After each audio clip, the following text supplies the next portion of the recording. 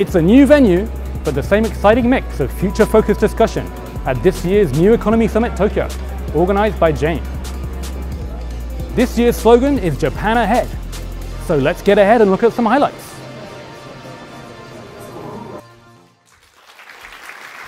Summit kicked off with an opening address from Miki.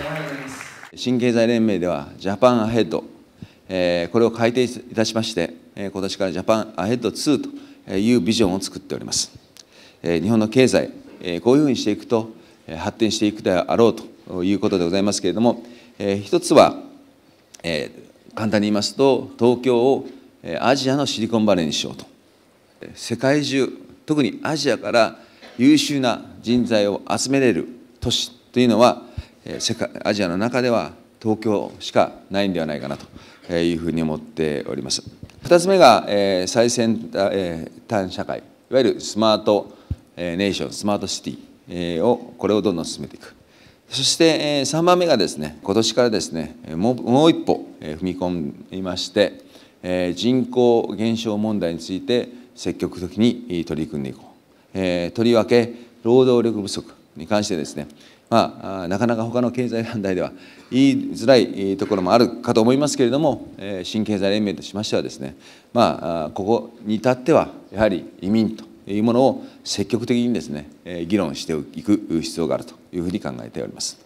Among a varied lineup of speakers, there was a special session from well-known politician Shinjiro Koizumi, plus a keynote session from president of ride-sharing firm Lyft, John Zimmer. Every maybe several hundred years do you get a opportunity to change the way people live in cities fundamentally.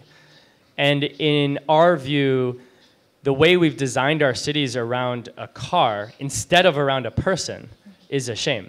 I have a daughter who's 2 years old and she's going to grow up, and I want her to live in an environment that is centered around the people living in it, not the cars that are parked in it, basically. And so it is difficult, and it's going to require a partnership between the governments and the companies. But I don't think there's a more important change that we're going to see to the physical environment in our cities than what's about to happen in transportation. This year also featured 6 breakout sessions on a range of hot topics. We are changing from sponsorship to partnership.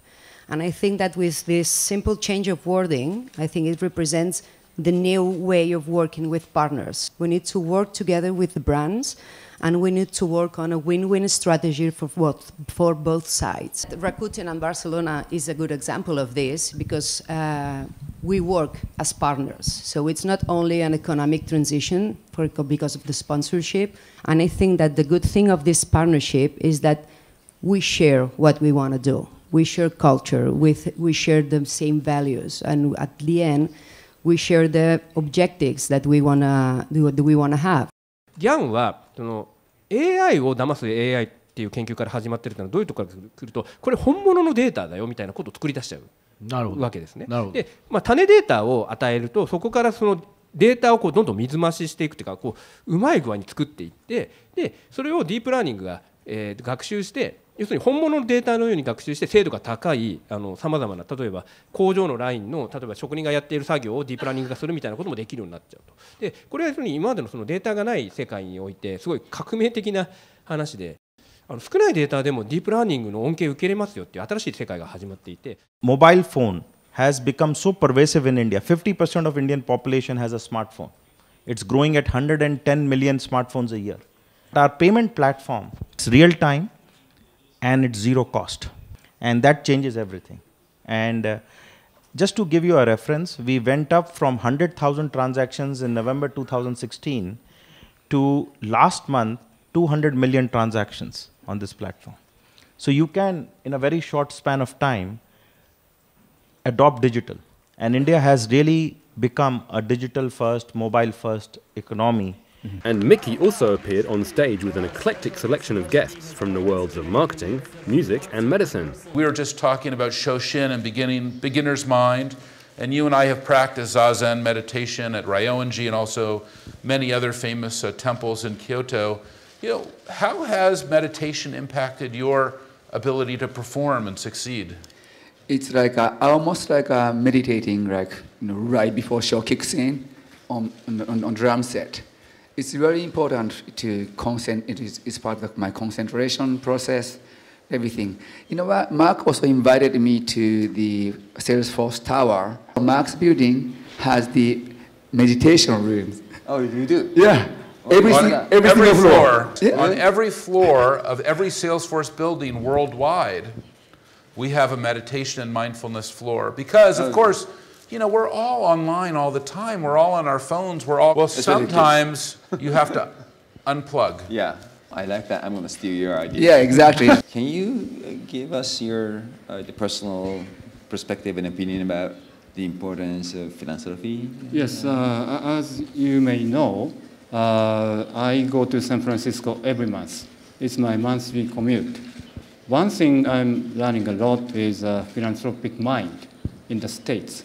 It's very helpful, extremely helpful for us scientists.